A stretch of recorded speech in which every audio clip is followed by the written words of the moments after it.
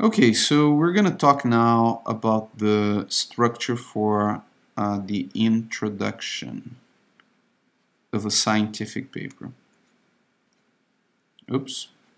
So basically the idea is that the introduction in this, and again, this is not the only way of doing this, but this is a way that works. It has basically four what we call text blocks. In a text block is a chunk of text that has one single purpose, one single rhetoric purpose or rhetorical purpose. So it doesn't really matter what the content is, it just matters that it focuses on one single argument. So what exactly do I mean by arguments? So in the case of the introduction, the traditional four text blocks for the introduction are: number one, to start with the significance.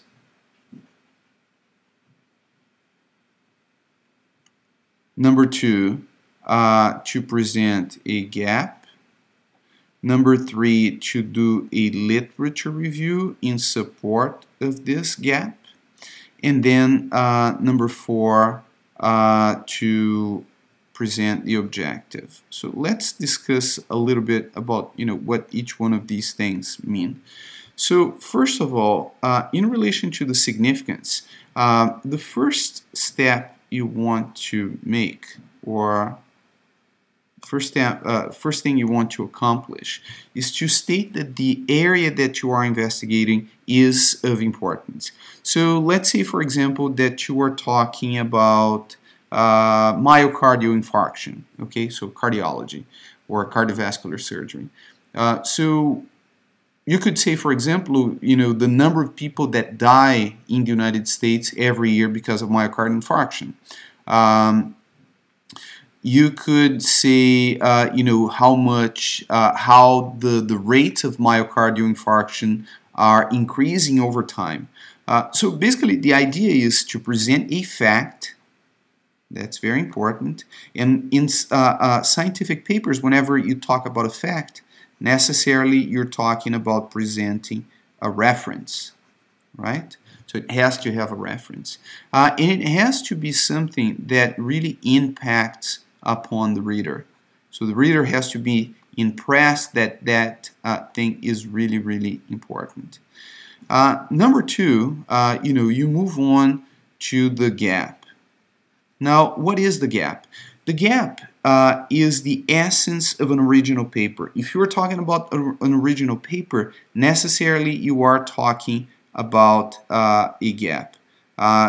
There's no way you can write an original paper unless you are talking about something that has never been done. Never been done before. And the reason why you establish that at the very beginning, so soon after the significance, is because you want to signal to your reader where exactly you are going. If you start, with a literature review and you don't tell them exactly where you're going, they're going to be paying attention or trying to guess where you're going, and they're going to miss your main arguments. So you want to be explicit. You want to guide your reader. So basically the idea here is that you're going to tell them, you created a momentum by saying, well, this topic is extremely important, and now you're going to give them a negative message, meaning this is really important, however, there is an important gap, okay?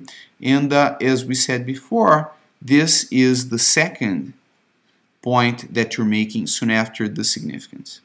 Now, next step, after the gap, and I'm making things here a little out of order, but that's okay, you go with the literature review in support of the gap.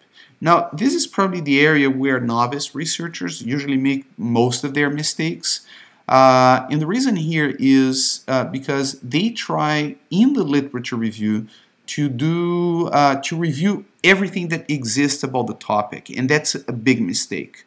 The role of the literature review in the introduction in the introduction, I'm not talking about the discussion here, but the role of the literature review in the introduction is not to educate the reader. It's not to educate the reader. It is instead to convince the reader that the gap indeed exists. Okay? All you're trying to do with your introduction is to state the importance of the gap. So how do you do that with the literature review?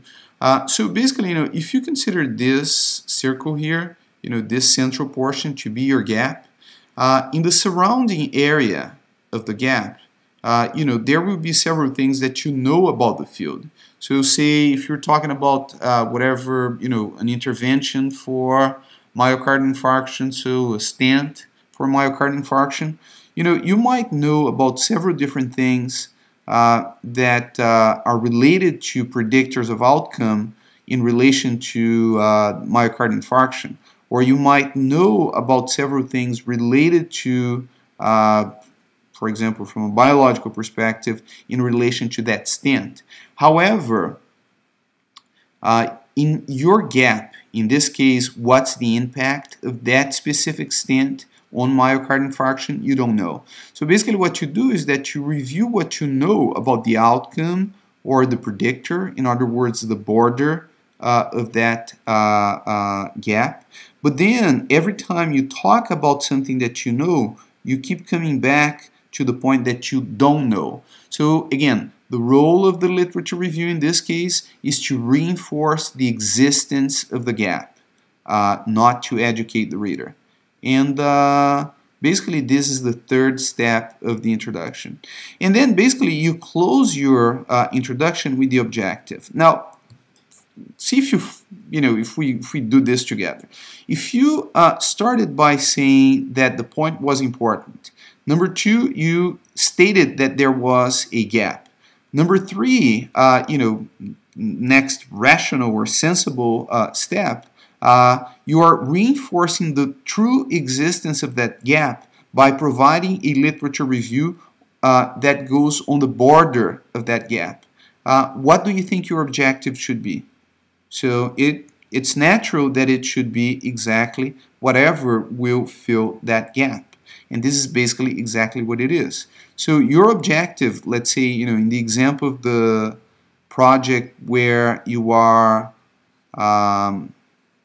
investigating the relationship between a given stent and myocardial infarction, the objective here would be something fairly specific, but basically investigating the outcomes of that stent in relation to myocardial infarction. So again, it's there's nothing magic about this template. It's definitely not the only way of doing this. It might not be the best way of doing this, but what I'm claiming here is that this sequence of significance, gap, literature review in support of the gap, and objective is one way, and one way that works in practice.